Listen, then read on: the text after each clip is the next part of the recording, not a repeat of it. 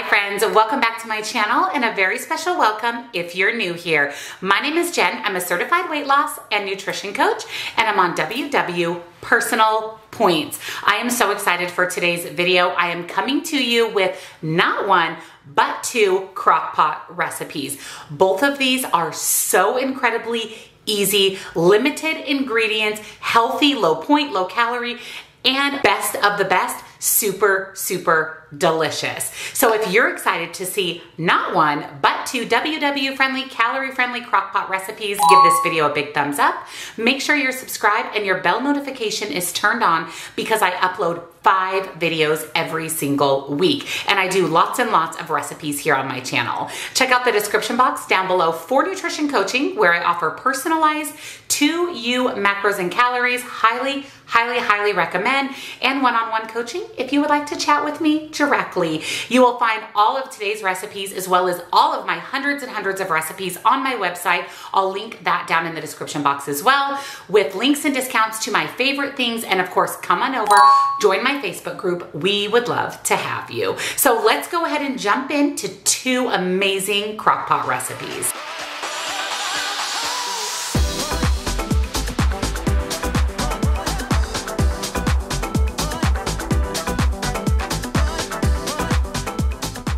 For tonight's dinner, in our Crockpot, we're making 5 ingredient pulled pork. You can make this into sandwiches, put it in a bowl, add it to salad, whatever you want to do with it. And I'm really excited for tonight's super easy 5 ingredient Crockpot recipe. So let me show you what's in the recipe. First, you're going to need a pork shoulder roast. You could use a lean cut, you can use a regular pork shoulder roast.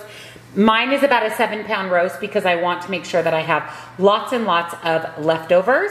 You'll also need some chicken broth, about 3 cups or so, salt, and a couple of spices, garlic powder and cumin. So let's get our roast into the Crockpot. The first thing we're going to do is add our roast to the Crockpot.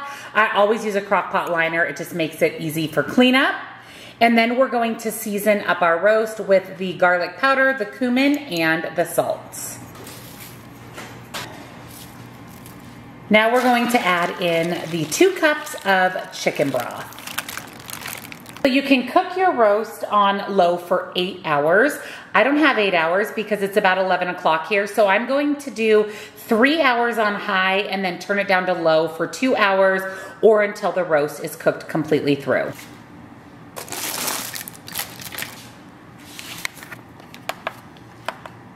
So the roast is done. It's been in the Crockpot about 7 hours. I had it on high for about 4 of the hours and then on low for the other 3. I'm going to allow it to cool. We'll shred it up and put together dinner. So I allowed the roast to cool completely in the refrigerator. That's going to make shredding it up a lot easier.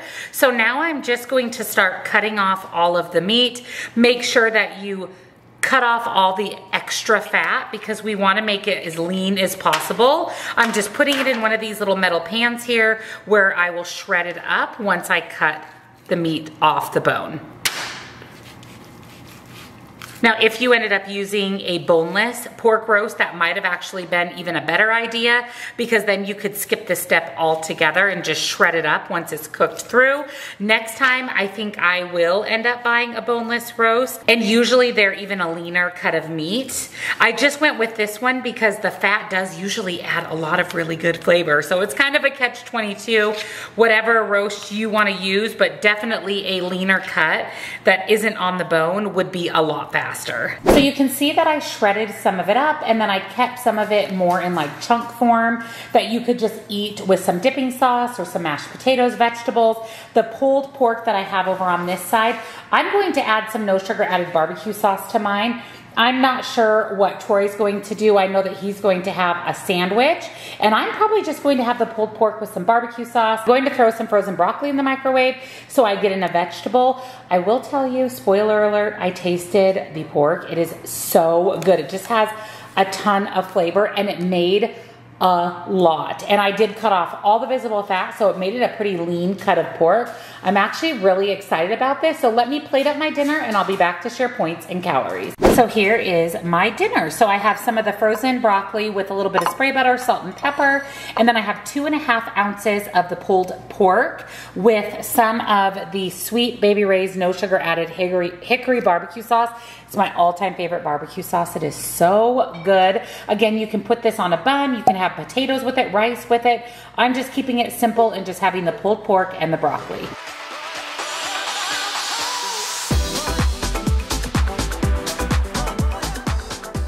For tonight's dinner, it is super, super simple. We're making creamy chicken tacos. This is basically a 4-ingredient recipe outside of the taco shell that you'll need, but I'll show you those once the recipe is done. So let me show you what's in the creamy chicken tacos. So first you're going to need some chicken breasts, about 3 to 4 chicken breasts, a jar or container of salsa of your choice, a 6-ounce container of cream cheese, and some taco seasoning.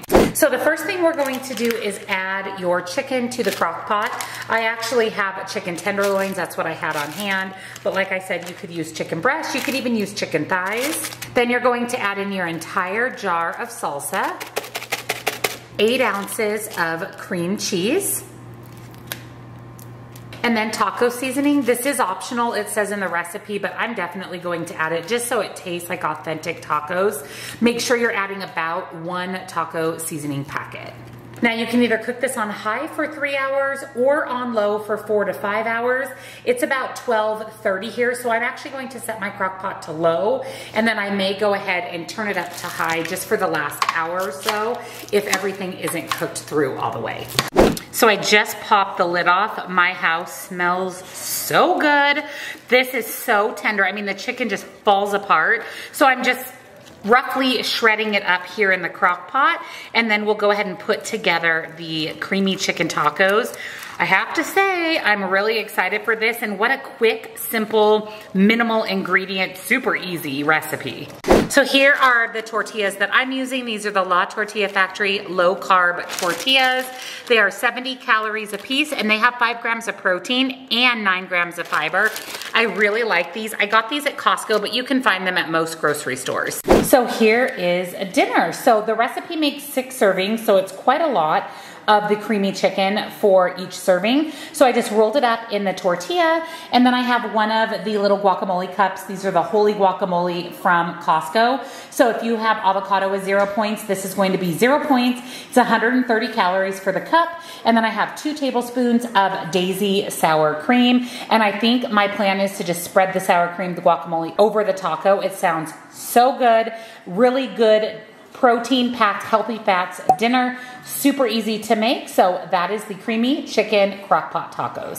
Thank you for joining me for another recipe video. I hope you enjoyed seeing these 2 super simple but delicious crock-pot recipes. I love a crock-pot. A crock-pot is great in the summer if you don't want to turn on your stove and warm up your house. A crock-pot cooks your food really, I think, to the best taste and texture and consistency. And these 2 recipes were 10 out of 10. Don't forget, all of the recipes are on my website, which is linked down in the description box, along with nutrition coaching, where I offer personalized to you macros and calories, as well as one-on-one coaching if you would like to talk with me directly. Links and discounts to my favorite things. And don't forget, join us on Facebook. We would love to have you. Thank you so much for watching. Happy Sunday, friends, and I'll see you in the next one. Bye.